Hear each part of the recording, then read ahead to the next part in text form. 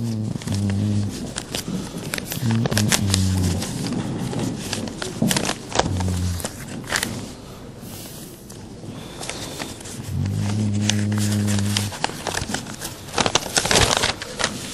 Shalom Aleichem everyone. It's good to be back. Erev Shavuos. So I just came from Stamford Hill. There's some people here. I really don't want to repeat the exact same shir. First of all, we're learning Refuah Shalema tonight for Shoshana Bas Miriam. She should have a complete Refuah Shalema. So today in Sfira, we know that after we say the Sfira, so the first day is Chesed Shebechesed, which is the second night of Pesach. We say Chesed Shebechesed, and the 49th day, which is the last day before Shavuos, is Malchus Shebemalchus, which is the end.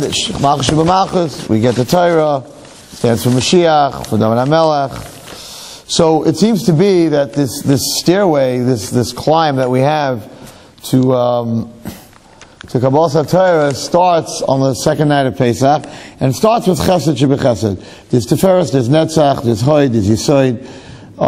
So the question is, why do we need to start with Chesed Shebechesed to get Malchus Shebemalchus? Why don't we start with Yisoid? Yisoid is foundation, or Hoyd.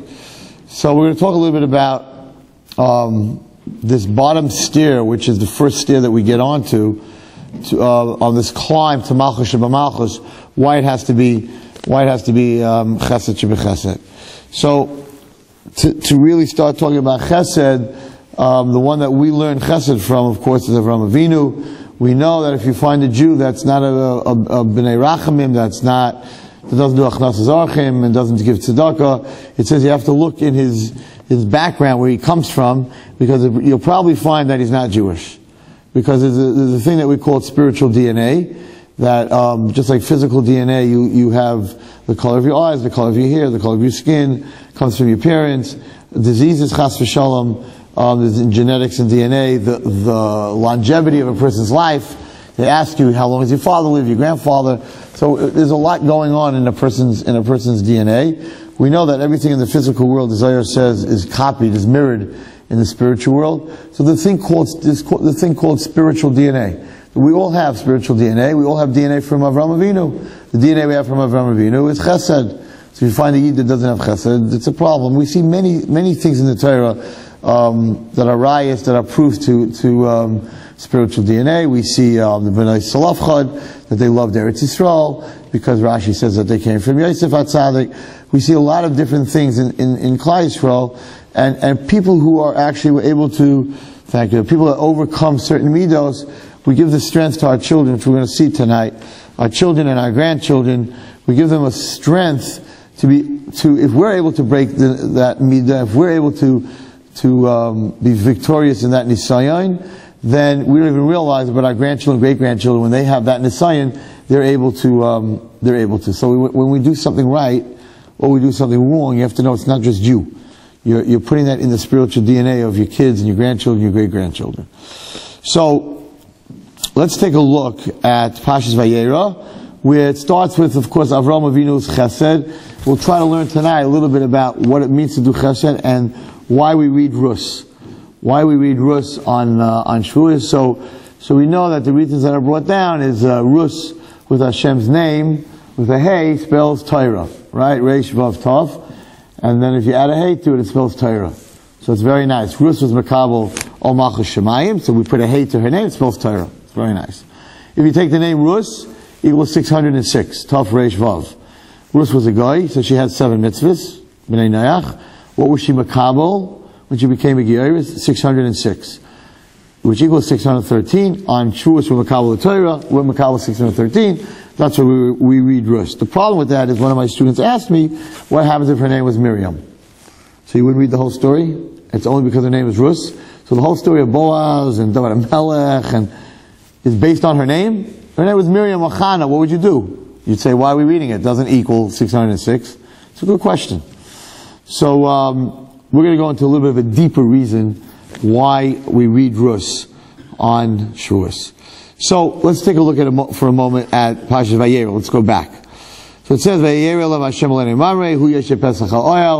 Avinu was not mechayev whatsoever. It was the third day of his bris. He was sick. Chayla is potter. He was potter. He didn't have to do chesed. Hashem saw that chesed bothered him, that he didn't do chesed more than his actual sickness.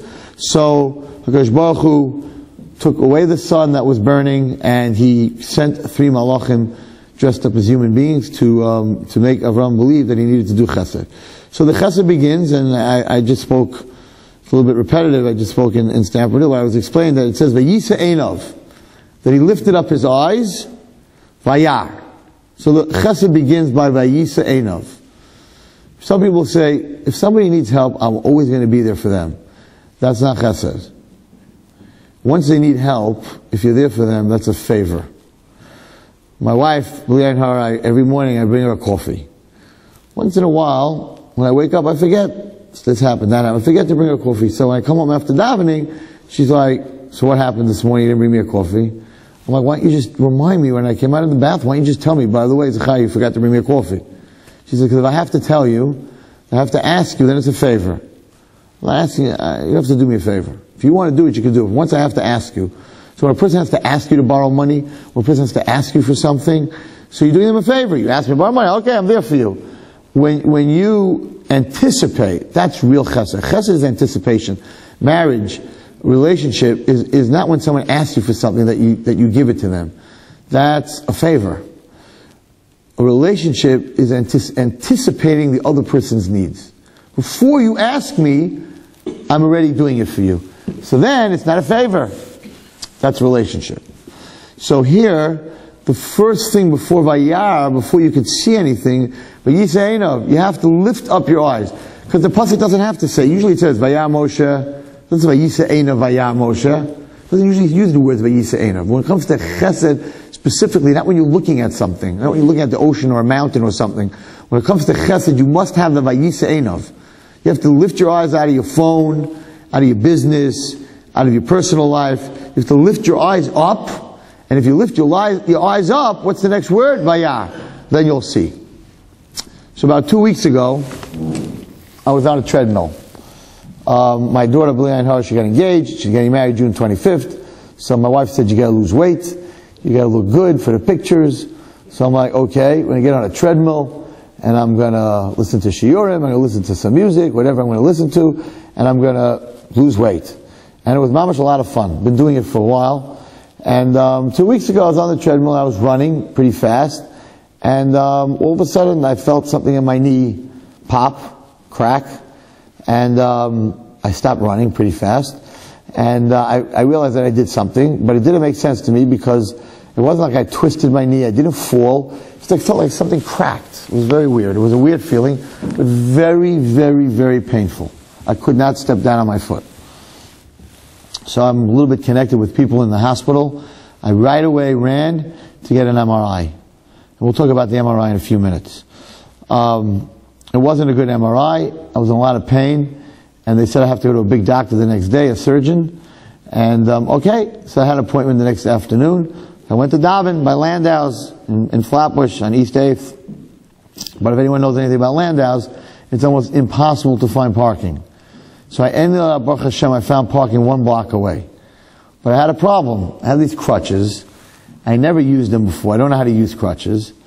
And I have my tefillin, my talis bag. And I have my Rabbeinu Tams, my Rashis, my talis, my Mishnayos, my Kitzur Shulchan Aruch, a couple of other things.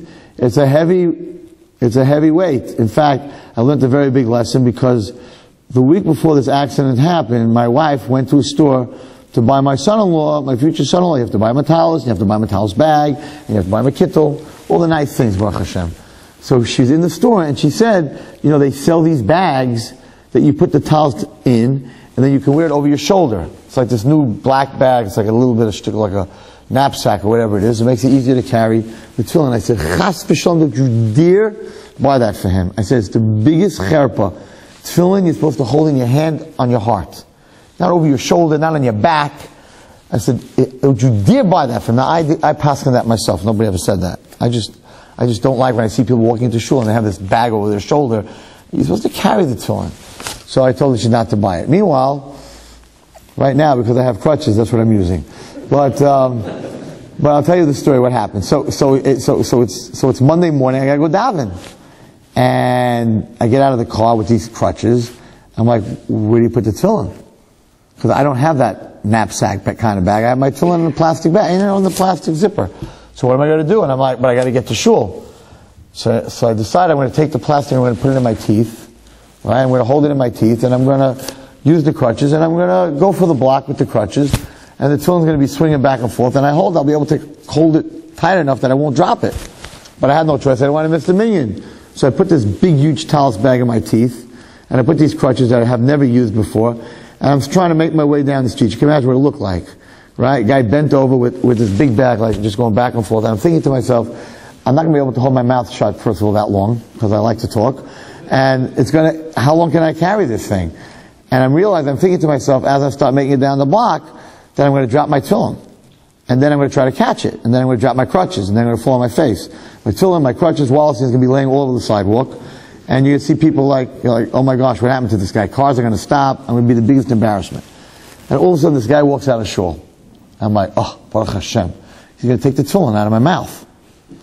And he just walks right by me. Right by me, like I don't exist.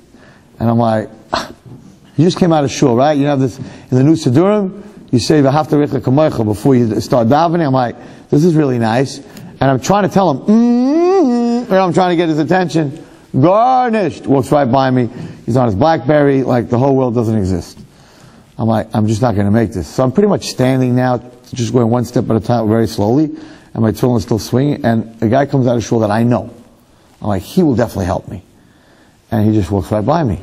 He's texting. He didn't even see me. He doesn't even see me. I'm trying to make noises. Forget about it. I'm thinking to myself, what am I going to do? I have no koyach. It's slipping out of my mouth. My crutches, I don't know what I'm doing with them. I was like, Hashem, you got to help me here. And just right there, a guy came from behind, and he didn't know who I was. He said, let me help you. And he takes the tefillin out of my mouth. And I'm like, thank you. And he walks into shul with me, puts the tefillin down on the table. He says, listen, how long do you have to be on crutches? I'm like, I think 4 weeks. He says, what are you going to do every day? You're going to have tefillin in your mouth? He says, let me give you my bag. And he had one of these over-the-shoulder talus bags, the exact thing I asked my wife to buy. So he says, my name's inside, use it till you feel better, and then call me. Unless you want me to go to Eichler's and buy you one. I'm like, no, don't buy me one. Because I come home my wife's going to go, oh, your son-in-law wasn't good enough for you, it is good enough. I don't get to the whole thing. Like, don't buy me one. So, manishtana. What's the difference between this guy and the other two guys? There's no shaila that the other two guys, if they would have seen me, especially the one who knew me, would have taken it out of my mouth and done exactly what this guy did. But they didn't even see me. Because there was no vayisa einav. They were busy with their own stuff. Their cell phone, their texting. So you have this guy walking down the street, falling off his crutches, tefillin in his mouth. And it happens to be that I caught up with my friend, and I said, did you see me Monday morning? He said, where? I'm like, I was walking down the sidewalk in crutches with tefillin in my mouth. He goes, Zecharia, I promise I didn't see you. I said, I should hope so. I said, but maybe when you come out of shul, like for 2 minutes, you should detox. Like, don't go right to your phone, because maybe someone needs your help. Like, till you get into the car. I said, like, you know what? I walked right by you. I was about to fall on my face. He says, what are you talking about? You're making up stories. I'm like, no, I walked right by you. And you just walked right by me like I didn't exist. So what the Torah is telling us here is that Vayisa Einav has to come first. You have to lift up your eyes out of your stuff that you're so busy with. Because if you don't do that, there's no vayar. You don't see your wife, you don't see your kids, you don't see nobody. You just see yourself. In order to see everyone else, the first person you have to remove from in front of your own eyes is yourself. So that's what the Torah is telling us here. Vayisa Einav, he lifted up his eyes. Next word, vayar. What did he see? V'hinei shleisha anashim nitzavim olav. He saw 3 men standing, olav, on him, in front of him. Okay? And then the same pasuk says, vayar. He saw. Vayaratz l'krasam. And he ran to meet them. First of all, what do you mean he saw? He already saw. What's the second vayar? And what's the vayaratz l'krasam? If they're standing right in front of him, nitzav olav, then how's he running to meet them? When he ran over them?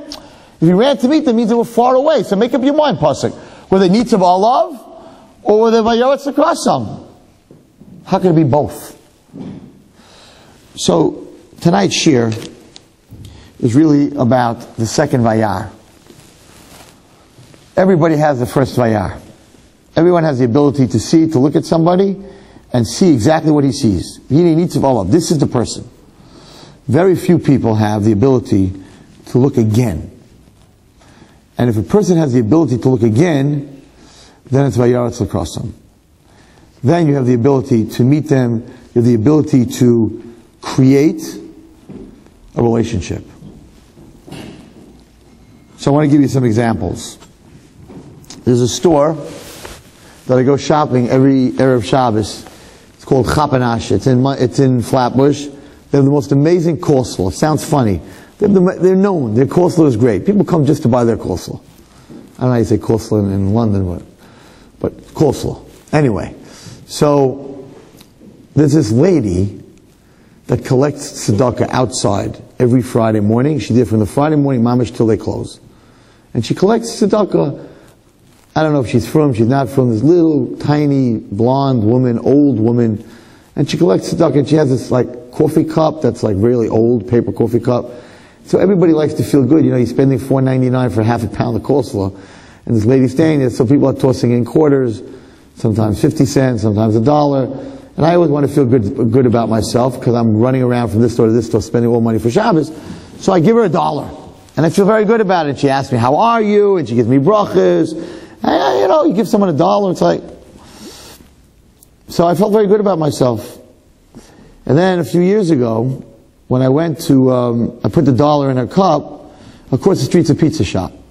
And this young 16, 17-year-old girl comes across the street, and she has a hot coffee with a lid on it, and a Danish. And she walks over to this woman, I just put the $1 in her cup. And she brings her this hot coffee and this Danish, and this woman's like, thank you, Shefala, you're so sweet. And she doesn't have it, I forgot to tell him in my last, she says to me, Rabbi Wallerstein, you should know this girl brings me every week a Danish and a hot coffee. And I thought to myself for a moment, this woman who collects would never get up and go get herself a coffee. Because she's a poor lady, and she thinks that when she goes across the street to get the Danish and coffee, she's going to miss 8, 9 people. She's going to miss $8, $9. So she sits there a whole day, scared to get up, because if I get up, I'm going to lose business. So this girl understood that. No matter how much money you're going to put in her cup, she's not eating today, because she's not getting up from that chair, because she doesn't want to lose money. So this girl had a second vayar. And she saw that just putting $1 is not enough. She went to the store, bought the Danish, bought the coffee, and gave it to the lady. Manishtana. I see a cup. There's a cup. And people are putting money in the cup. And I'm sure you see this in shul. How many of us are in shul and there's people collecting? They're bothering you because you're davening. Right? You're davening. You're being bothered. Right? You don't even look at them. You just hear someone shaking money in a hand. You don't realize that that cup is connected to a hand. And that hand is connected to a person. And that person has feelings. And that person is connected to Hashem. So when you just see a cup, you put $1 in it. This 16, 17-year-old girl saw past the cup. Saw a hand that holds the cup and a person that's holding is part of that hand is part of that person, and that person is cold and that person is hungry. So putting $1 in the cup is not enough. So she had the second vayar. The first vayar is nitzav olav. She's sitting here, give her $1. The second vayar is vayaretz l'krasam. Go run, get him a coffee, get him a Danish. That's not just in poor people. That's in our wives' relationship. That's in our children. That's in being a teacher. The first look, 99% of the time, is wrong. It's the second look, 99% of the time, that is right. So I was telling a story that, so I'm a Rabbi for 34 years, And I have, Baruch Hashem, a very good relationship with the boys in my class. We play ball together, we go out to eat together, they come to my house for Shabbos, we climb mountains together, we actually learn together. Why I left that for last, okay, whatever. But we're really, really, really close. And I'm very careful to I buy them a lot of food, because the way to a guy's heart is, through his stomach. So my boys were always very close to me because Rabbi fed them. And there was this cupcake that I used to pick up and bring to school every day for every boy in my class. A lot of chocolate on top, a lot of white cream in the middle. And of course they couldn't control themselves, so right after Shacharis, they all ate their cupcakes. But my cupcake I always left for after recess at 11 o'clock. Sat on my desk, I came upstairs with a tea, and I had my cupcake and my tea, and then we started learning. One day I come upstairs after recess, and on my desk is just the paper that the cupcake was in.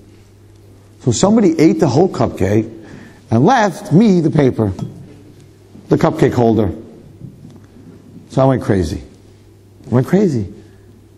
I give everything to you guys. I feed you. I take care of you. Who had the chutzpah to come up to my desk during recess and take my cupcake? I remember screaming, you put your hand in my mouth, into my stomach, and you pull the cupcake out of it. I'm like, this is evil. This is not bad. Bad is putting a thumbtack on the Rebbe's desk, on the Rebbe's chair. That hurts. That's bad. That's mischievous. Pulling the fire alarm down. To go up, what is this kid thinking as he was eating it? What is he thinking? He's eating his Rebbe's cupcake. What's the cheshbon? What's the cheshbon in your head?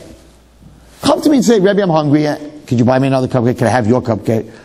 You couldn't wait 2 minutes to ask me, what were you thinking as you're munching, and I'm dreaming about this, as you're munching Rebbe's cupcake? What are you thinking? What's going through your head? Rebbe doesn't need it. I don't care about Rebbe. It tastes better because it's Rebbe's cupcake. What's the deal? So I flew off the handle. And I'm like, this class is not having recess until the boy that ate my cupcake gets up and admits it.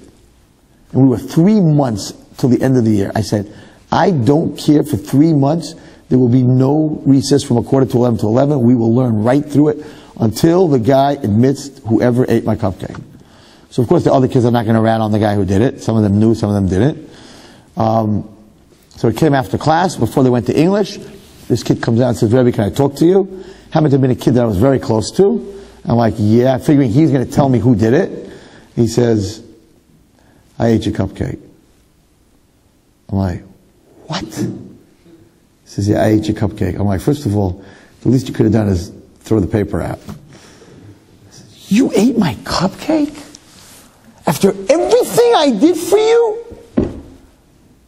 You went into my mouth and took out my cupcake? You're sick. You're evil. What's wrong with you? I couldn't look at him. I was like, how dare you? Kafri toiv is the worst midah. I was like, you stabbed me in the back.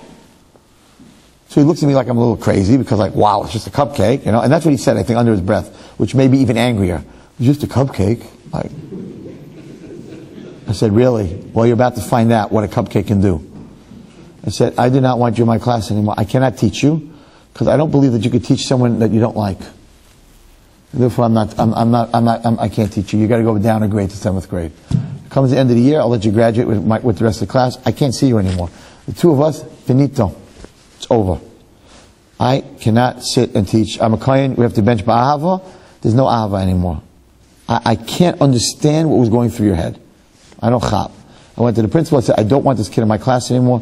What did he do? He stole my cupcake. Sounds silly, right? It's like you're throwing him out because he stole your cupcake? Hello, Rabbi, wake up, grow up. I was on fire. Because I'm a kohen. It's very hard to get me on fire, but you take my cupcake. That's it. So I send him to 7th grade. I go home. My wife sees him. Mama, I'm disturbed. If you love somebody and then they do something like this, you can't get over it because it's like a kafri tov. It's like he gave you everything. One of the problems as parents that, and many times we react the wrong way to our kids is because I give you everything. How could you do this to me? we take it personally. And I talk to a lot of parents and to a lot of teachers. There's no kid that does something wrong that says, Hini muchanum zumin l'kayim, I want to hurt my parents. Kid doesn't do that. He's mischievous, he wants to have a good time, whatever reason, but they don't sit there and say, I want to hurt my parents, I want to hurt my teacher. What they're really doing is they're hurting themselves. So if we really knew that, we wouldn't get so angry. If we really understood that, we wouldn't get so angry. But I didn't understand that. So I came home and I was very perturbed. I think I even said I might quit yeshiva. I was so upset this guy could do this to me. It was like, I put all this energy into this guy, and he eats my cupcake. As silly as it sounds, it's not the cupcake. You all understand. So my wife says to me, can I ask you a question? Because she's removed from this whole thing. I'm saying, yeah, sure. What's the question? She says, let's say your cupcake was still on your desk, but there was another kid in this class that saved his cupcake for after recess. And you came up, and that kid's cupcake is gone. And the kid's ranting and raving. Someone stole my cupcake! Rebbe, you gotta punish him! You gotta leave him back! I would say, are you crazy? It's a cupcake, get over it. I'll buy you another one tomorrow. It's a cupcake. We'll try to find the guy who did it. I'm sure he was very hungry. He'll buy you 2 cupcakes tomorrow. Don't get bent out of shape from a cupcake. Would I have thrown that kid out till the end of the year and say, I can't look at you? Of course I could look at him. He didn't take my cupcake. So I would have punished him. We would have learned a little bit about don't steal. He would have said he was hungry. I would have told the kid, don't be so makbid. Be moichel him. Be maral midoisav. You'll have to grow. Sometimes people take things that are yours. I would have given her a whole muster shmooze. So my wife said, so then why are you any different? Why are you reacting so drastically? It's so not you, Zecharia, to take a kid and leave him back for 3 months? And I looked at her and I said, you're right. If it was another kid's cupcake, I would not have reacted like this. But it's my cupcake. He took my cupcake. And that's because I didn't have a second vayar. If I would have had a second look, I would have pulled this kid out and said, listen to the difference, same story. I would have said, me and you are very close. I've done a lot for you. Why would a boy that I've done so much for, and that I'm so close to, why would a kid like that go up to my desk and take my cupcake? So tell me, Yehuda, we're very close. Why? And then he would have said either, I was really, really hungry, Rebbe, or Rebbe, I didn't think you'd mind so much. I love you. I didn't do it to hurt you, Rebbe. I figured it's a cupcake, Rebbe. It wouldn't bother you so much. You could buy another one, and you could get a lunch or whatever you want. I'm sorry, Rebbe, I didn't mean it. That would have been the whole thing. No blow up, no throwing out, no threatening, no I can never look at you again. I decimated this child. I told him to his face, I can't look at you. I totally decimated him. Why? Why'd you decimate him? Because he did something to me. How dare you do this to me? That's the first vayar. Nitzav alav. You're in my face. Get out of my face. The second vayar is vayaratz l'krosam. If you would have looked into it, you would realize he didn't think you would matter so much. He was hungry. He's going to tell you later. Then you could have been vayaratz l'krosam. You could have made a bigger friend. You could have said, even though you did this to me, it doesn't matter. So I came back the next day, of course, and I apologized, and I brought him back to my class. And of course I made him buy me a cupcake that he owed me. But it was a very big lesson for me, and it was a very big lesson for my class. And a very big lesson in marriage and in children and everything. And that's to be able to, have that second look. In marriage, sometimes we're sent to the store to get something, and we come back with the wrong thing. It's happened to me. My wife sent me to get string beans. 2 cans of string beans for some salad. And I came back with sliced carrots in a can. And when I walked in, the first thing she was like, I can't believe it. You didn't get me the string beans. You were on your phone, weren't you? When your friends ask you for something, you always get the right thing. You would never bring them the wrong thing. I don't count. That's why. And I'm like, I went to the store, I waited online, I brought the wrong thing because it happens to be that the carrots were behind the string beans, and you never take the first 2 cans, right? You're always worried that some guy stuck a needle with some poison in those 2 cans, right? So you take the behind it. So without looking at it, I figured the string beans, behind the string beans. But my wife's already saying like, you don't care about me, that's it, our marriage is over. I'm like, hello, 2 cans, the string beans, I'm going back in the car, you guys know what I'm talking about. I'll be back in 5 minutes, I'll get you string beans. No, now I don't want them. Now I don't need them anymore. What are we going to do with these carrots? I don't want carrots either. If you would have asked me, I could have told you that I went to the store and I love you very much and I care about you very much and I definitely did not do this on purpose. Why would I bring you something to aggravate you? It was the store's fault, and if you want to come with me right now, you'll see that they put these carrots behind the string beans. That's not the way they're supposed to be. The guy comes home, his wife didn't make supper, when we don't get the things that we expect from our kids or from our wives or from whatever it is, or from the people that work for us, the first look says, didn't get what I expected. Need some olive. It's on you. The second look says, maybe something's going on.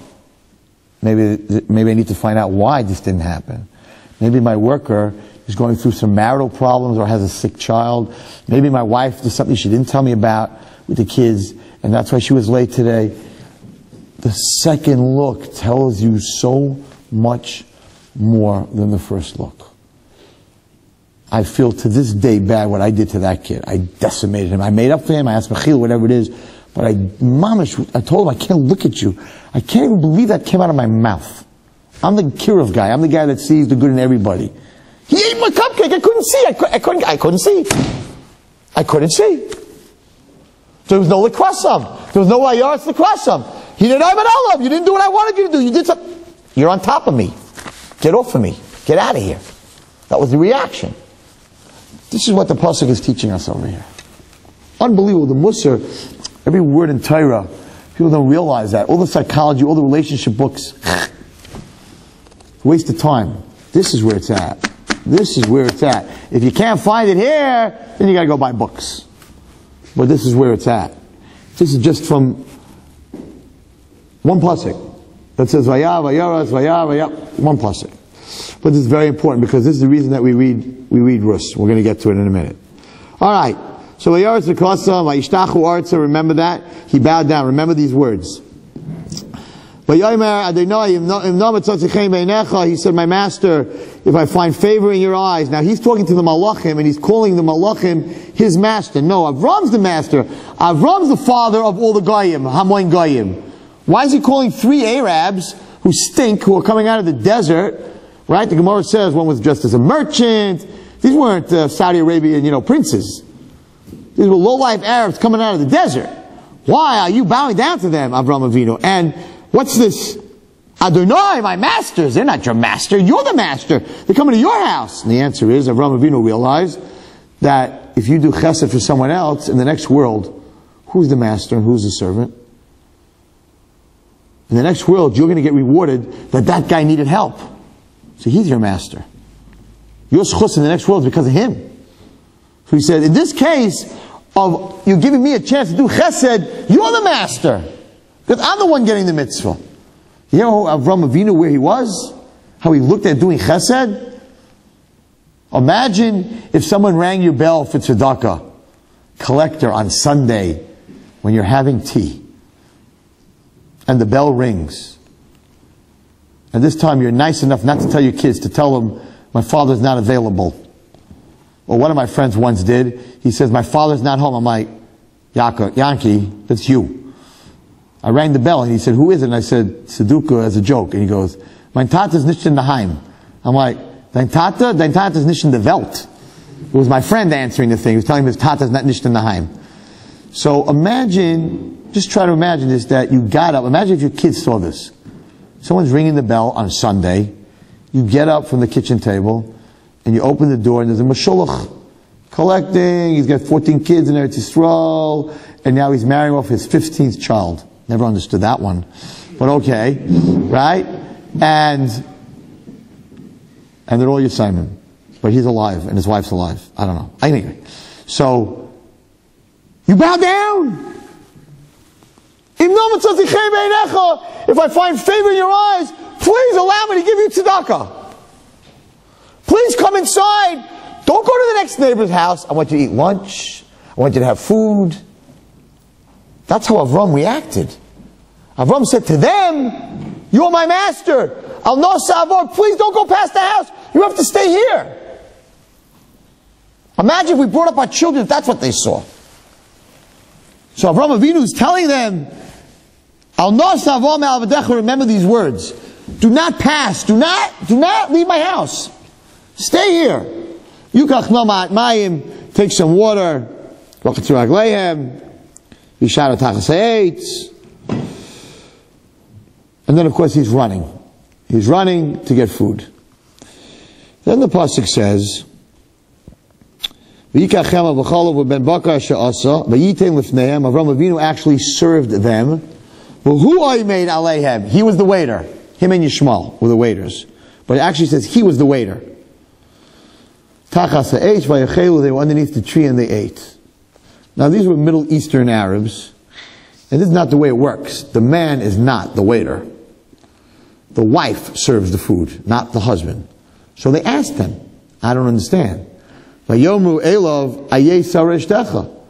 Where's your wife? Like, why are you serving? You should be sitting here and eating with us. Why are you serving? So Avram Avinu said, in my house it's different. In my house the woman does not serve. It's not tznius, it's not snua for a woman to serve. And therefore, Hine ba'ayhel, a Jewish woman belongs inside the house, and the Torah tells us that where was she?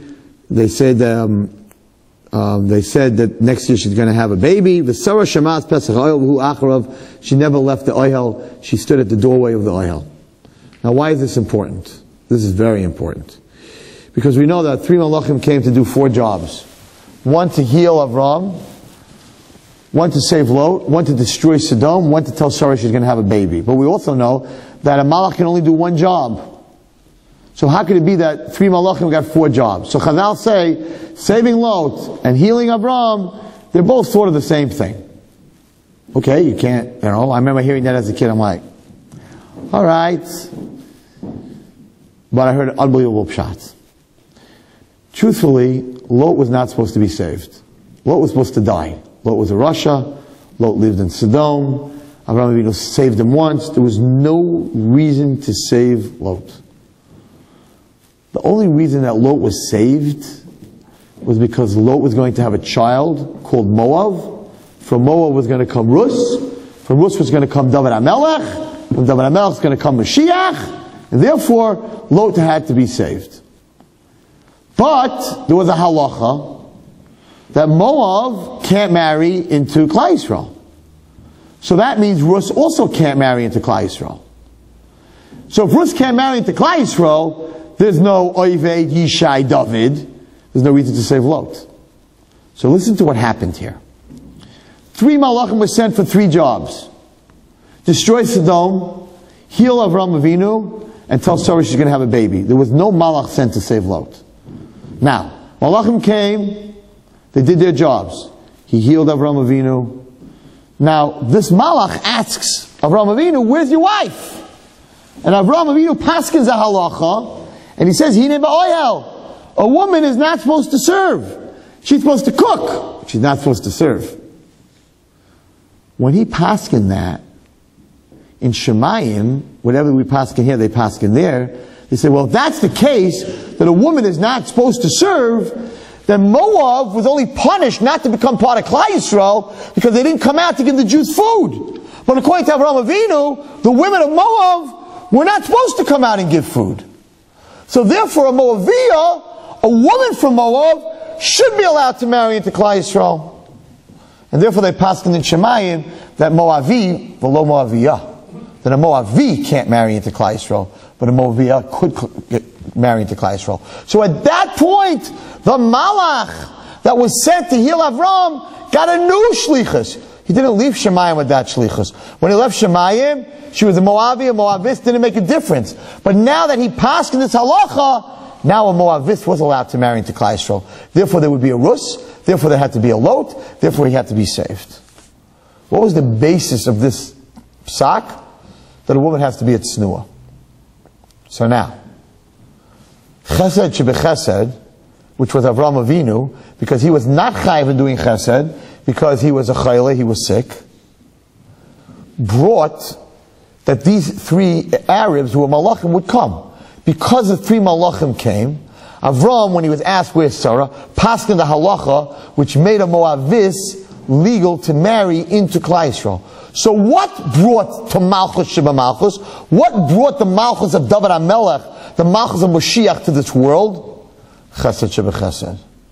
So the first step in the stairway to get to Malchus Sheba Malchus had to be Avraham Avinu's Chesed Sheba Chesed. And guess what? The Chesed Sheba Chesed that Avraham did with the Malachim was on Pesach, when we start with the Chesed Sheba Chesed. So that's where it had to all start. It had to start with Chesed Sheba Chesed, and into that mixture came this halacha of tznuah, that a woman has to be a tznuah. Okay. Now let's take a look at Megillas Rus, which I think is such an important 3 psukim, which is the most important lesson in a relationship between a husband and a wife, father and his children, mother and his children, and definitely teachers. So it starts off the opposite way. Disaster. Disaster. Elimelech is a shayfet. He has all the money. The opposite of Avraham Avinu. He's not giving any tzedakah. He's going to Moab to make sure that nobody gets tzedakah. Right? What happens? So we all know the sons die, the Melech dies, and Rus, which is very, very interesting, which I'm going to tell you a story that I did not say in Stamford Hill. Rus, Dafkaba. Rus doesn't let go of her mother-in-law, but Arpa, she kisses her and she hugs her, but she leaves. So listen carefully. For a time in Naomi says l'shtei kalaseha to her 2 daughter-in-laws, Leichna shevna isha lebeis ima. Go back home. Hashem imachem, Hashem will be with you. So, Vatishak lehem, she kissed them, Vatisena koilam, Vatifchena, they raised their voice, and they cried. Vataman Allah, and both Arpa and Ruth said to her, Ki yitoch lo shivla amech, no, we want to go with you back to Klal Yisrael. Now listen carefully. Naomi says, Shevna b'noisai, return my daughters. Lama telach naimi, why are you going with me? I don't have any more children, you're not going to marry anybody. Now it says that the one that listened was gebenched, and the one that didn't listen was cursed. It was the other way around. Naomi told them to go home. Who listened? Arpa. She got cursed. She had Goliath. The one that didn't listen, she got benched. But the Lashon of the Gemara is the opposite. The Gemara said, the one that listened got benched. The one that didn't listen didn't get benched. It's not true. Rus didn't listen. Rus did not go back. Arpa listened. So it sounds like it's totally wrong. So I just heard tonight, the Rav that I spoke in his shul, so he said over, he said, Noyudik. He said, what did she say? She called the 2 of them her daughters. So the Gemara is saying like this, the one that listened and heard the word b'noisai, and heard that she was being called a daughter, she understood that even though she was being told to return to her a mother, someone who calls someone their child, doesn't really mean it. Means leave, but come around the back door and come back in. Rus was the one that listened. She heard the word, b'noisai. She heard that Naomi was calling her a daughter.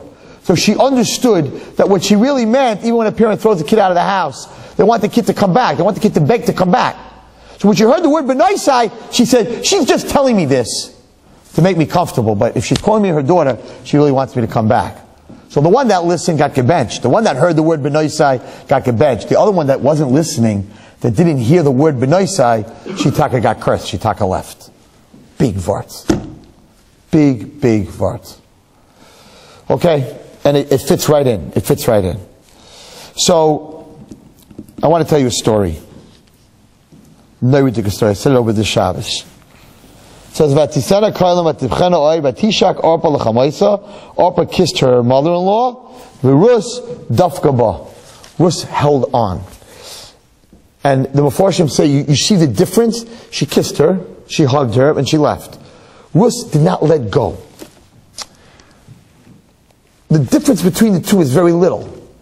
One held on for a while, and then walked away. That was Arpa. And it says that night she was with 1,000 men and a dog. That night.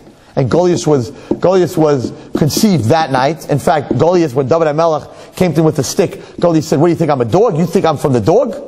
If you look in the Mefarshim, he was telling David HaMelech, you think my mother, Arpa, my mother, got pregnant from the dog? Did you come at me with a stick?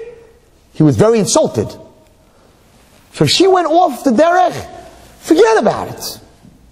And Rus, we know what happened.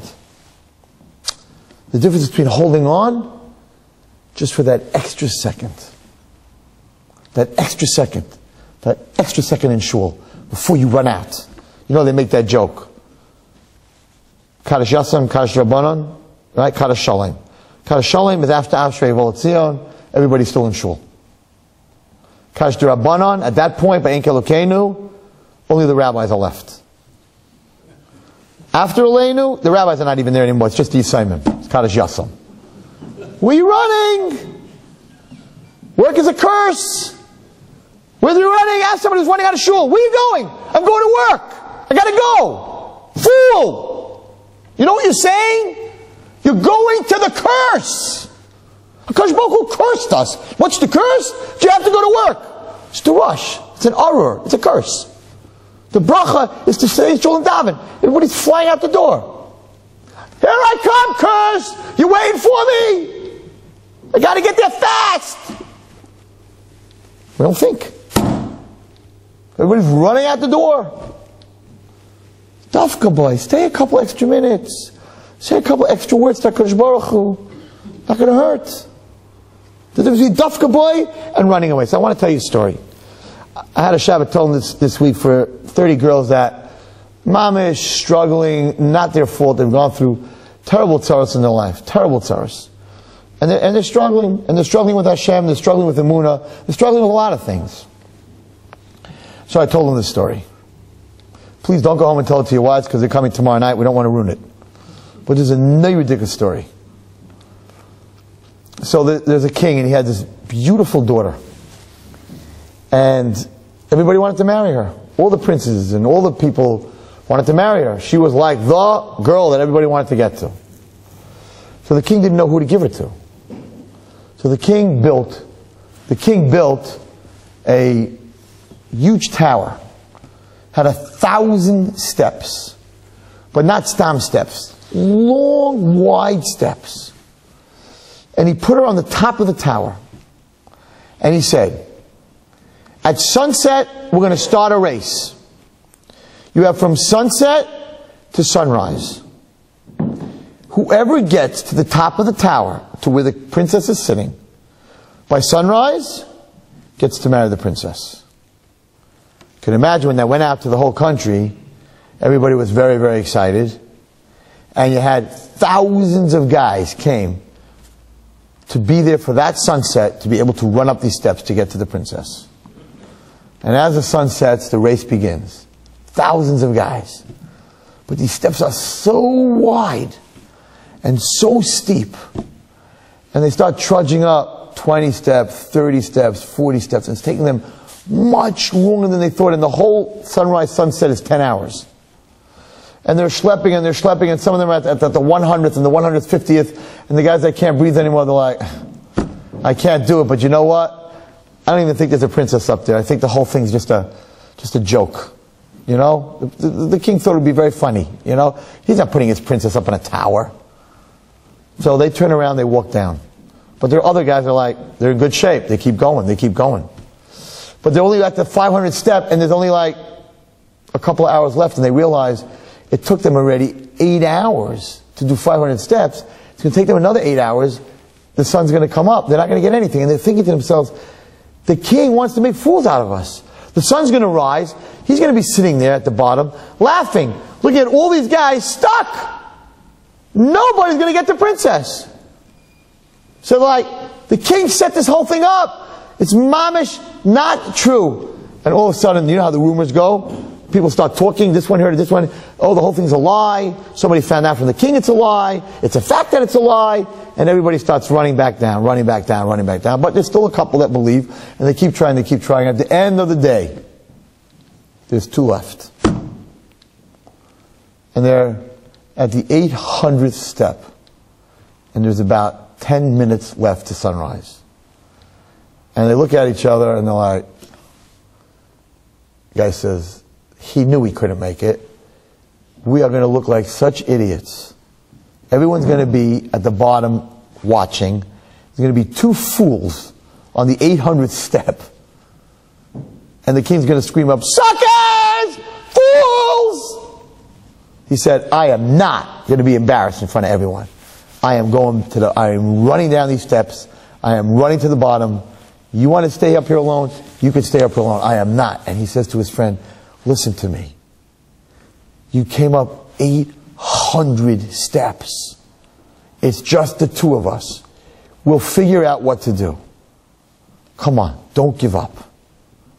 And he says, you are such a fool. You got 10 minutes. Come run with me down the steps. He's like, I worked this hard. I know the king. He is not a gamer. He is not playing games with us. If he set this up, that means that we could somehow be at the top of this tower in 10 minutes.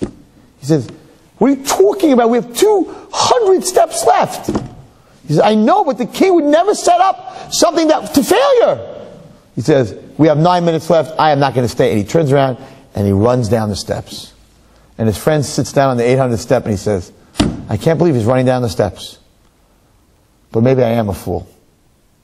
Maybe now I'm the only one left. Everybody ran down the steps.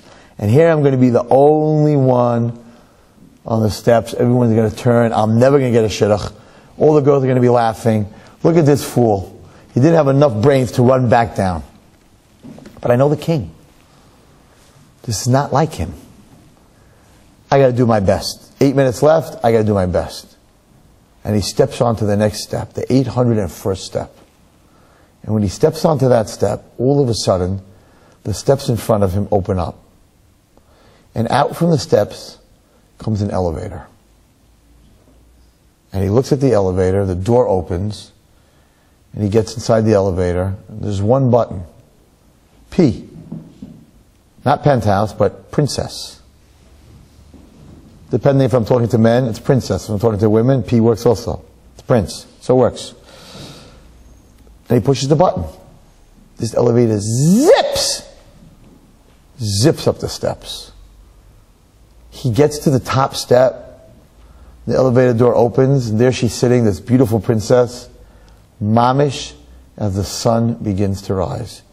He steps out of the elevator. And at the same moment that he steps out of the elevator, his friend steps off the last step on the bottom. And he walks in, and this is the sad part of the story. And sitting next to this beautiful princess is her twin sister. And he says, oh my gosh. If he would have just listened to what I was saying, we would have both gotten a princess. The king would never set us up for something that's an absolute failure. If I could have just got him to take one more step. Look where he is now. All the way at the bottom with nothing. Rus dafka bo. Rus understood. Amech ami.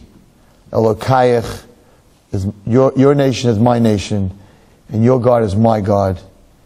And even though Naomi was saying it's impossible, I can't have any more children, Rus said, there's a God in the world, there's a Klal Yisrael in the world, this is what I want, somehow it's going to work out.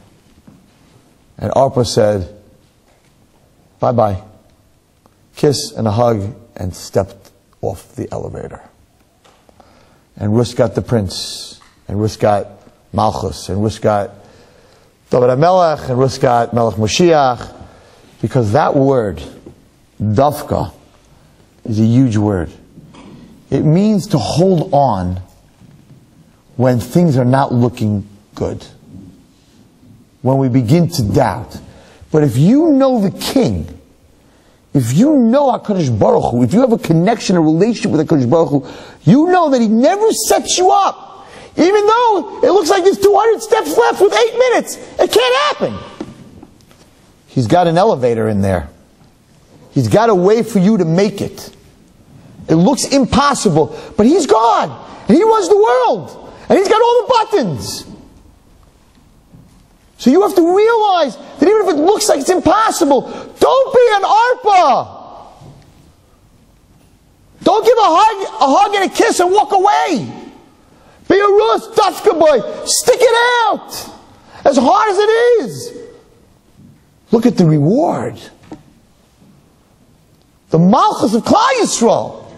The Melech HaMoshiach. Because she understood, your God is my God. And your nation is my nation. And therefore there's got to be some secret elevator in there. There's got to be something that's going to get me to the top. There was. So I want to end with a very important lesson from Rus. And why we read Rus, and if her name was Miriam or Chana, we'd still read Rus. The following. Boaz was the Shefet. Boaz was the head of Klal Yisrael. He was the richest in Klal Yisrael. He was the Rosh Bezdin. He was the Gadol Hador. He was the Rav Moshe Feinstein, the Rav Chaim Kanievsky, the Satmar Rebbe. He was the Gadol Hador. He was the man. He was the Pesach, the head of Bezdin. He was the man. He was an old tzaddik, if you can imagine. He was respected by all. And he was very rich. And he had many fields. And he comes to his field, and it's a lesson for all of us. And what happens? What does he say? He comes to his field, to his workers. What does he say to them? No? Were you here on time? Did you get the harvest done? Come on, let's work. Like, what do I say when I come to the office? No? You print out, do I have all my printouts on my desk? You got here at 9:20, don't give me the parking baloney. Then you have to leave a little bit earlier. Are you prepared for today's work? How come we don't have the bank statements? Right? You ask all these questions. You come to class, what's the first thing the Rebbe says to the kids? Take out your homework, put away your food, tuck in your shirt, take out your pencils. What's the first thing a Gadol Hador says to his workers? So the Torah tells us. He came from Beis Lechem, and he said Lakaitrim to his workers, Hashem imachem. God should be with you. What did they answer? You should be gebenched. What a relationship. Imagine you come into your office in the morning, you have 10 workers, 2 workers, 1 worker, 1 secretary, 5 workers, doesn't make a difference. And you walk into the office and you're the boss, and you walk in and you say, workers, everybody, Maishi, Chaim, Miriam, Sarah, God should be with you today. So the first thing they're going to say is, oh, you heard Ray Wallerstein's speech? Imagine you say that to your workers, God should be with you, and they answer to you, you're the boss, Hashem should bench you. What an unbelievable day that office is going to have. Could you imagine a Mora or a Rebbe walking in to a classroom, and the first thing he says to the Kinderlach Kindalach, before the homework, the papers, the food, I want to give you a bracha. Hashem should be with you today. And you're learning, and you're eating, and you're playing. Whatever you do, Hashem should be with you. And I don't care if it's a first grader or a 12th grader. And the kids turn around to the Rabbi or the Morah and say, you should be a bench teacher. Yivrech Hashem. Wow. Think kids in that class are going to go off the derech? You think the relationship with that Rebbe is going to be strained? It's going to be the most amazing class that ever came to that yeshiva. The Rebbe benching the kids benching the Rebbe. Or how about a marriage? How about a husband walking out in the morning to go to work and turn to his wife and say, Sarala, Hashem imachem. Hashem should be with you today. And she turns around and says, Chaim, you're going to Kollel. Should be benched. You're going to work. Hashem should bench you. That's a marriage. He walks out of the house. He comes to Kollel with a smile on his face. I gave my wife a bracha. My wife gave me a bracha. I don't give a shear unless I get a bracha from my wife before I walk in. And if it's a shear, a big shear, I call my mother too. I say, I need a bracha. Because if you go into a shir and your wife gave you a bracha, then she's connected to you. We all go to work or we're going to yeshiva. We're disconnected from our spouses for 10 hours a day. She's sitting home. And you're here, wherever you are. So how do you connect? We live separate lives. And the answer is, if you get a bracha, she's going to want to know, you had a big meeting. How did it go? How did my bracha go? Did it work? So if the meeting went great, she'll take full responsibility. See, your meeting went great because I gave you a bracha. If it didn't go well, what a shlamazel. Even with my bracha, it didn't go well. Your kids in the morning, when they're walking out the door, Hashem imachem, from a tati. Tell your kids in the morning, Hashem should be with you today. They'll look at you differently. Tati, you should be good bench in what you're doing. Relationship, what a house, what a dream. So Boaz, he did this for workers, for kaitzrim. He was a gadol. That's a gadol.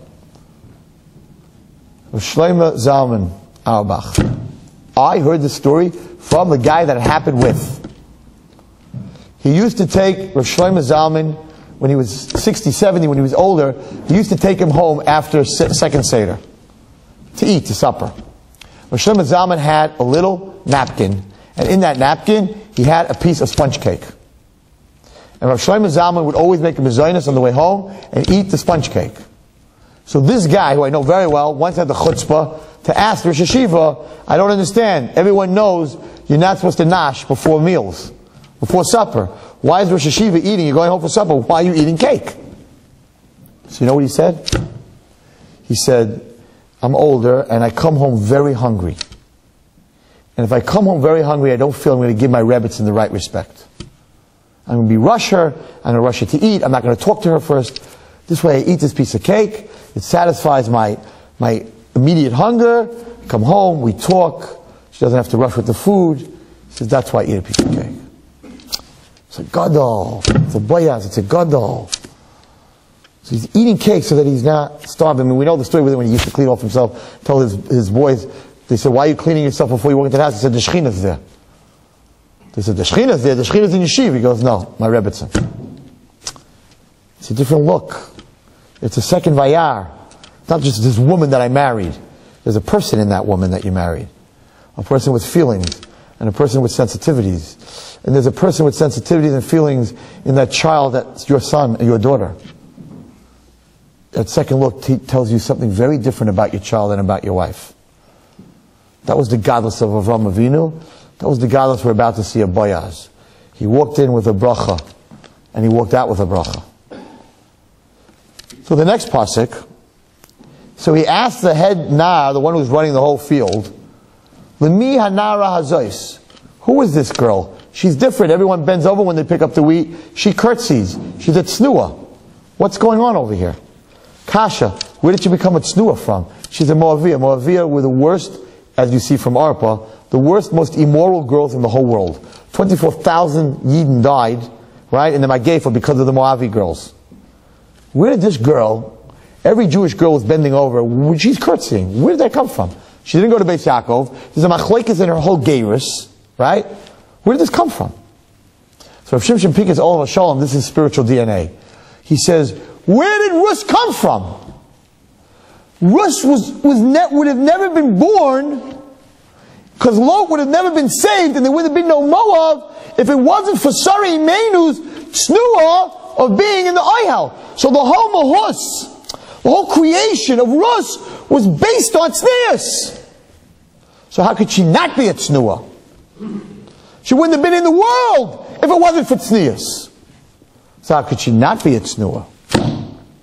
So if a mother and a father are tznuim, it's not just on a woman, it's how you talk and how you walk and how you act. If a mother and a father are tznuim, then the child cannot be not a tznuah. Because the whole creation, the whole conception of the child is from two people who are tznius. That's called spiritual DNA. So she didn't even know why she was a tznuah. She never went to Beis Yaakov, she never learned the halachas. She was a Moabi girl, the daughter of a Moab king. Look what happened to the other one. Look what happened to Arpa. And the answer was, because Rus. Why wasn't Arpa like that? Because Rus was the chosen. She was the one that was chosen. She was Dafka boy. She had a choice. Arpa could have been there if Arpa would have stuck. But she didn't stick. She gave up on the 800th step, not knowing that the next step was the elevator. We're all in this room. We don't know what the next step is. I can tell you in my life, pushed and I got to that step when everyone said I couldn't. When my Rosh Yeshiva told me that I'm going to end up as a sewer rat. Because they caught me talking to a neighbor, a girl. So they were going to throw me out of yeshiva. So the yeshiva called me and he said, Wallerstein, in 10th grade, you're going to grow up to be a sewer rat. I'll never forget when he said it. And now, the yeshiva calls me every single year to be guest of honor. Because now I'm Wallerstein. And he tells everybody, look what the product that our yeshiva puts out. And I want to say, yeah, big rats. So they ask me all the time, can you be guest of honor? Can you be guest of honor? And I say, no, I don't do that, whatever. And I'm dying to tell the Rosh Yeshiva, I would love to be guest of honor, but when I come up to speak, what am I going to do with my tail? Where am I going to hide it? It's going to be so embarrassing. But my father was showing me, pushed me, and I finally hit that elevator. He didn't let me give up. He didn't let me turn around and make a judgment call on everybody and just give up. He pushed me and finally stepped on that step. And then everything happened. Everything opened up. The doors opened up. Everything opened up. So anyway, Boaz asks the head foreman, who is this girl? L'mi hanara hazos. Why is he asking? Because she's more tznius. So you would think this guy would answer, wow, she came from Moab, and she's like more tznius than all the yeshiva girls. That's what he should have answered. But he didn't have a second vayar. He only had a first vayar. So what was his answer? Who is she? So he says, Nara Moaviyahi. She's a lowlife. She's a Moaviyah. He has Shava Naami. She's the one that came back from the army because she married a Jewish boy. He died. Look what she caused. The stay Moab. She comes from the lowest place in the world. The stay Moab, the enemy. The enemy camp. He didn't have one nice word to say about her. And the only reason Boaz asked him about her, because she was different, because she was a tznuah. He only had one look. She's an Isha Moaviyah, and the Medrash says, they wanted to take her and literally, physically throw her over the fence. Because they said to her, you are a goy. Get out of here. How dare you collect tzedakah from Jewish girls? How dare you collect leket? And they were going to physically take the great-grandmother of David HaMelech and throw her over the fence because they only had one look. How do we know this? Because in the next pasuk, what does Boaz says to Rus? He says, don't worry. I told all my boys, they shouldn't touch you. These were yeshiva boys. They were Shem and Gear. Why would they touch her? What is he telling her? Don't worry, I told my boys not to touch you. They weren't going to touch her. Says the Medrash, he was telling her, they're going to throw you over the fence. Don't worry, I'll make sure they don't. They're going to throw her over the fence because they only had one vayar. So what happens? So he gives this report. Imagine a shidduch report like this on a resume. He's asking information. Boaz happens to be for a shidduch. He didn't realize it at that point. He's asking information, and all he's getting is negative. Moavia came back with Naomi, loser, no money, nothing, empty, from Moab. He had nothing nice to say.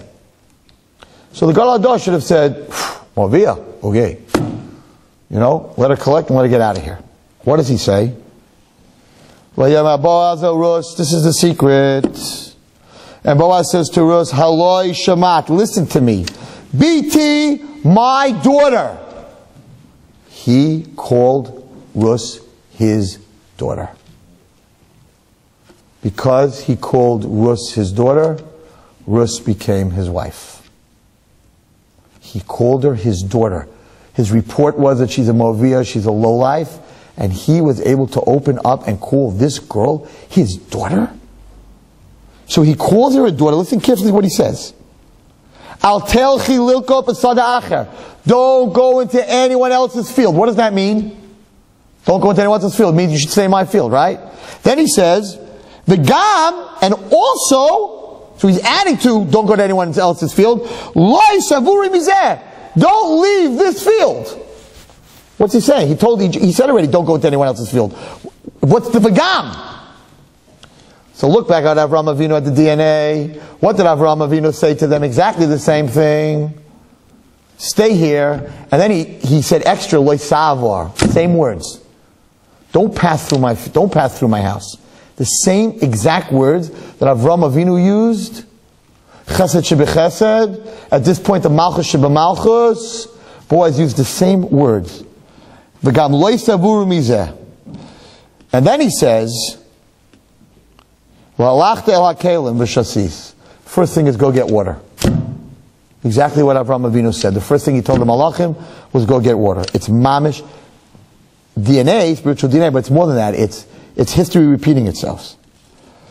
So when you talk to a kid, when you talk to someone who has low self-esteem, who feels unaccepted, who feels different, and you call that person my daughter, or my son, then you have created an unbelievable relationship. You just broke down all the barriers of low self-esteem. Remember what it said about Avraham Avinu? Vatipol al paneha. And she fell on her face. He fell on his face. Vayishtachavu arza. If you look at the relation by Avraham Avinu, Vayishtachavu arza. Same words. Same words. And I've heard this question many times in my life. Why are you talking to me? I'm a kid on the street. I got nose rings. I got piercings. I'm not dressed nicely. Why are you talking to me? Why are you giving me any attention? Why are you giving me acceptance? That's the big word he says. She says, why do I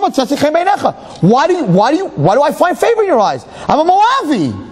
Everyone thinks I'm a lowlife. Lahakireni. And you're giving me the biggest thing that a person needs. Whether it's a wife, or a husband, or a child, or a worker. The big word. Lahakireni. You're giving me recognition. You're giving me acceptance. She said, why are you giving me recognition? I'm a guy. I'm a stranger. Why, Rabbi Wallerstein, are you talking to me? I don't even keep Shabbos. I don't even eat kosher. Why are you talking to me? That was her question. Why are you giving me recognition? Why aren't you like everyone else? Why aren't you walking by and ignoring me and telling your kids to go cross the street? That was her question to Boaz so many years ago. Vayad Boaz. There's a beautiful discussion here. And Boaz answers, Vayom Allah, and he says, you want to know why I recognize you? You want to know why I'm giving you attention? Who godly, it was told to me, everything that happened after your husbands died. What happened after your husbands died? You left your father, and your mother, the Eretz Moladetech, and the home of your birthplace. Doesn't that sound like Avraham Avinu? So he's telling her, you are Avraham Avinu. You're doing the same thing he did. And by Rabbi Hashem didn't tell him where he's going. Asher Eka, you'll see where you're going. He says the same thing by you. You're going to a nation you know nothing about. You're an Avram Avinu. Do you hear what's going on here? Two people looked at a girl and said the same thing. The Nar said, she's a Moaviyah. That's why we should throw her over the fence.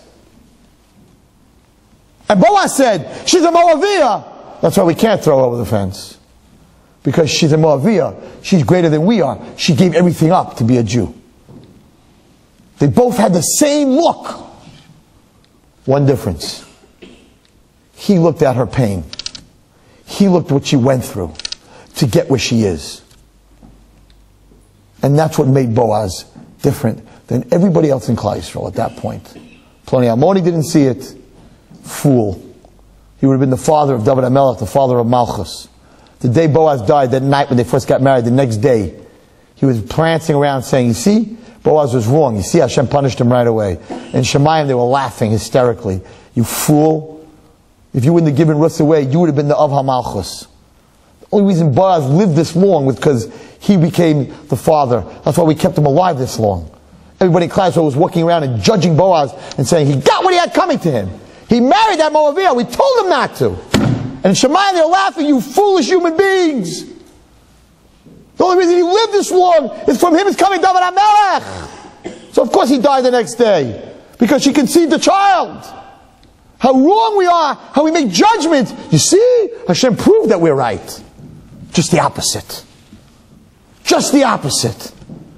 Ploni Almoni could have been the Av HaMalchus. He's walking around, his kids are like, great dad, did you didn't marry her, you would have been dead. What came from Ploni Almoni? Nothing. But he strutted around the next day saying, look at fool, look at Boaz. I told him he should have listened to me. We know nothing. So he says to her, I looked at what you suffered and what you're going through, and I see kids in Mechal Shabbos on the corner. Instead of making a judgment call, I'm like, why? Why were you in my son's class and you're not keeping Shabbos anymore? What happened? Abuse? Drugs? What are you suffering? What do you need? You need a job? You need something? You need a therapist? What do you need? Let me be there for you. So the person who takes the first look says, he's Mechal Shabbos, keep everyone away from him. I don't want to have anything to do with him. Don't even look at him. That's the first look. The person who looks at the second look says, why is he Mechal Shabbos? He was in my son's class. What did my son have that he didn't have? Let me go talk to him. You don't have to be a Kira specialist. You don't have to be Eshat Torah. You just have to have a tzeit cook. You have to have the ability to look a second time. So the final end conversation between the two of them. So he says, Yishalem Hashem pa'olech, Hashem should pay you back. So now she turns to him, her final line to him. And she says, I know that I found favor in your eyes, my master. Because you consoled me. When you console somebody, that means they're in pain. So she was telling him, I was in a lot of pain. I was not accepted, which is the worst thing that can happen to a person. I was unaccepted. I was looked down upon. You consoled me. So she needed consoling. We didn't know till now that she needed consoling, that she was in pain. So she's telling Boaz, you consoled me. Kol Hador, Tzaddik. You consoled a Moavi girl. How? How did he console the Moavi girl? Because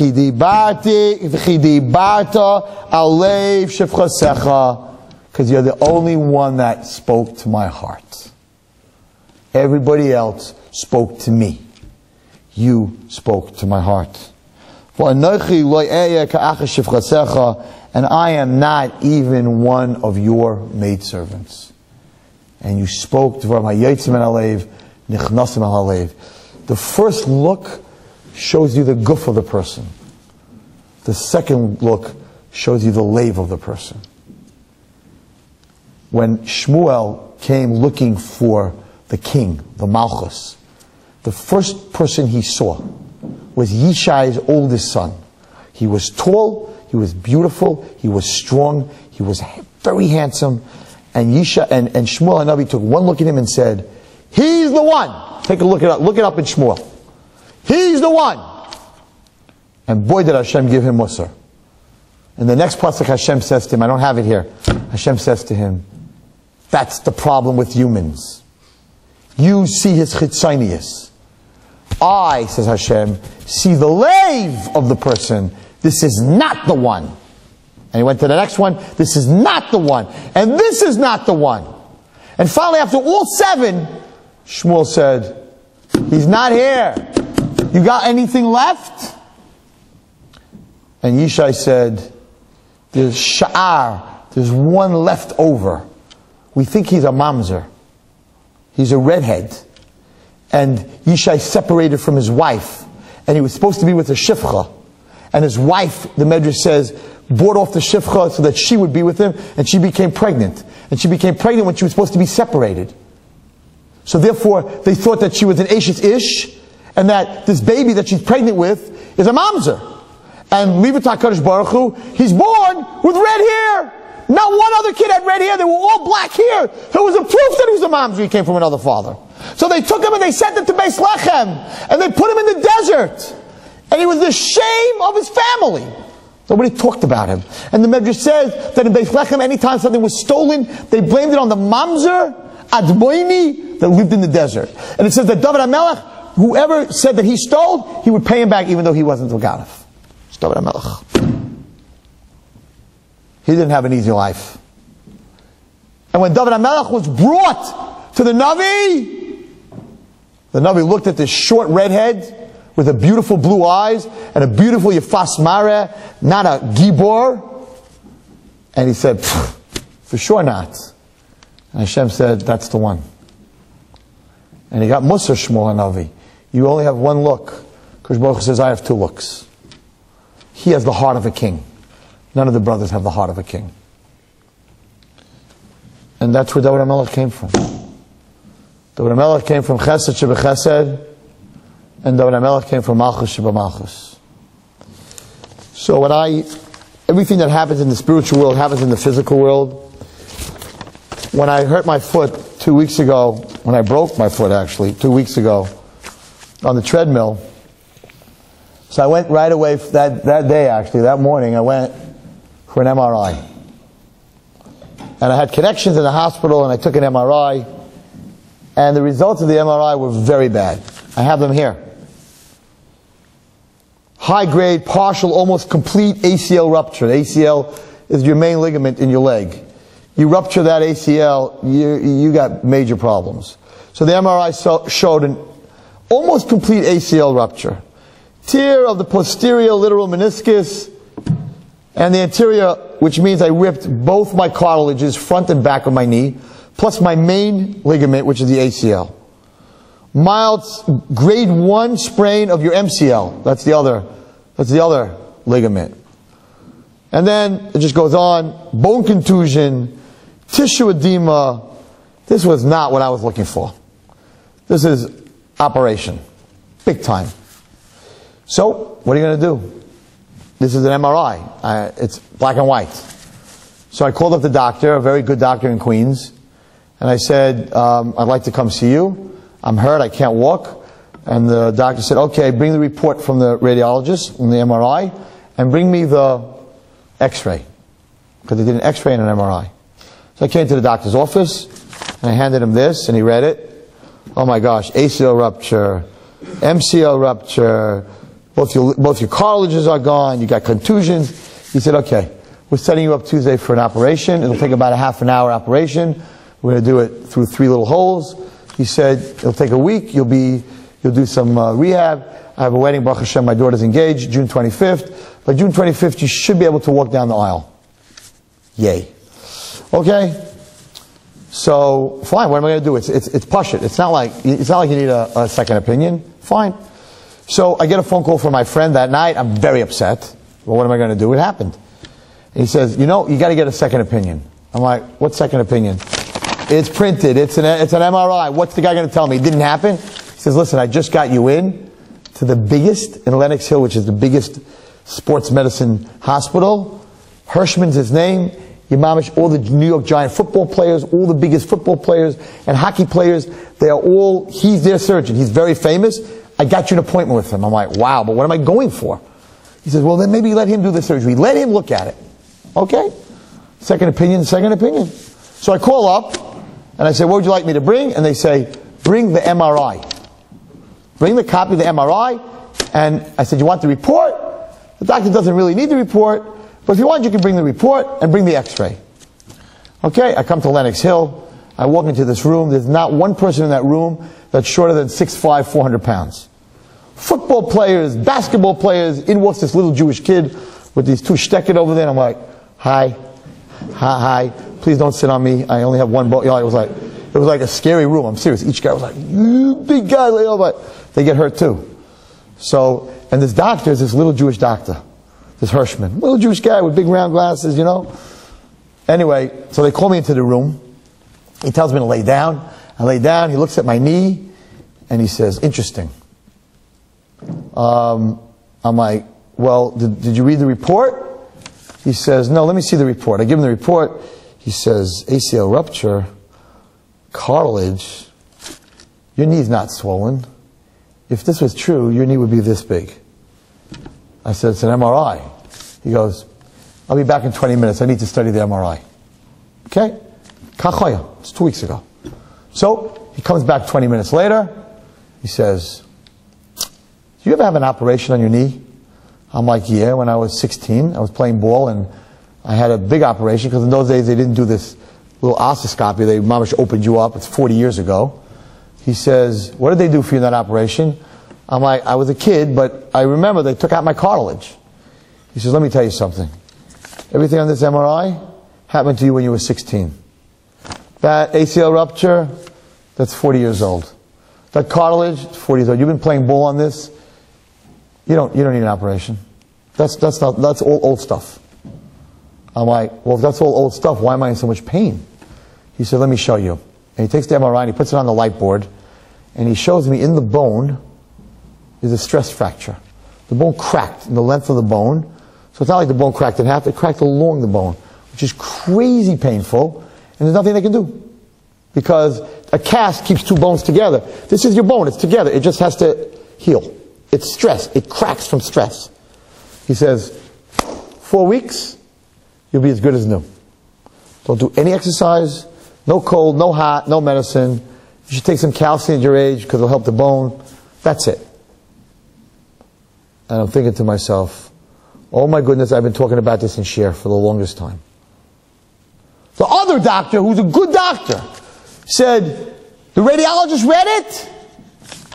This doctor said, no. This is very nice, but this is a radiologist. I need a second look. I want to read the MRI.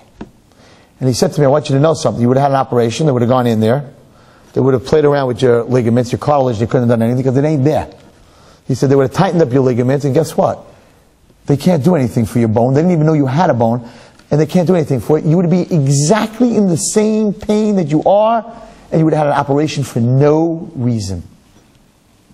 And I said to myself, HaKadosh Baruch Hu, I'm sure that's not why he did it to me, but wow, a second look makes the difference between a doctor, a super doctor, a good doctor, and a mediocre doctor who goes by somebody else's look. No Rebbe can judge a kid because another Rebbe wrote a report on that kid. You meet the kid yourself. When a parent comes to talk to you about a child, you don't go by what the parent's concept of the child is, because that's the reality. You meet the child. Don't go by somebody else's opinion. And if you have a child, don't listen to everybody. You want to know if he knows how to learn? You want to know if he has a learning disability? You sit with him and learn. Maybe you'll find out that he doesn't have such a disability. You sit with him. You give him the time. That's the one thing we don't give, because that's the most precious thing we have. Because you can't live 1/1,000,000th of a second if you don't have time. You can live without air, you can live without water, you can live without food, you can live without anything in this world for at least 2 minutes. But you can't live for a second without time. So when we give our wives and our children time, we are giving them the most precious thing that we have, and they know it. They don't want cars and credit cards and all that stuff. Their father could have gotten that for them. That's not why they got married. You got married to get time. Your kids want time. Everybody, that's what they want. They want time. And they want us as parents and as husbands to have that chush, to have that second look. So I know it's very late, and he said we can daven Ma'ariv. We'll daven Ma'ariv at 10 o'clock. I have one more minute. I want to tell you something very, very fast. So there's this newlywed couple. They just got married. And in our days, my days, and anyone that's older than me, so we didn't have dryers in the house because they were very expensive and the gas was very expensive. So everybody had clotheslines. I don't know how it worked in London because it's not that sunny here, but we had clotheslines, and everyone hung up their vesh. Everyone hung up their wash, to dry on these clotheslines. And you had that little thing that you pulled and had these two little wheels at the end. And, it was very fun to watch everybody's laundry, going back and forth. So this chassan and kala are sitting down to their first breakfast. And I made a joke in America. I said, there must have been a chassan and kala because they're eating breakfast together.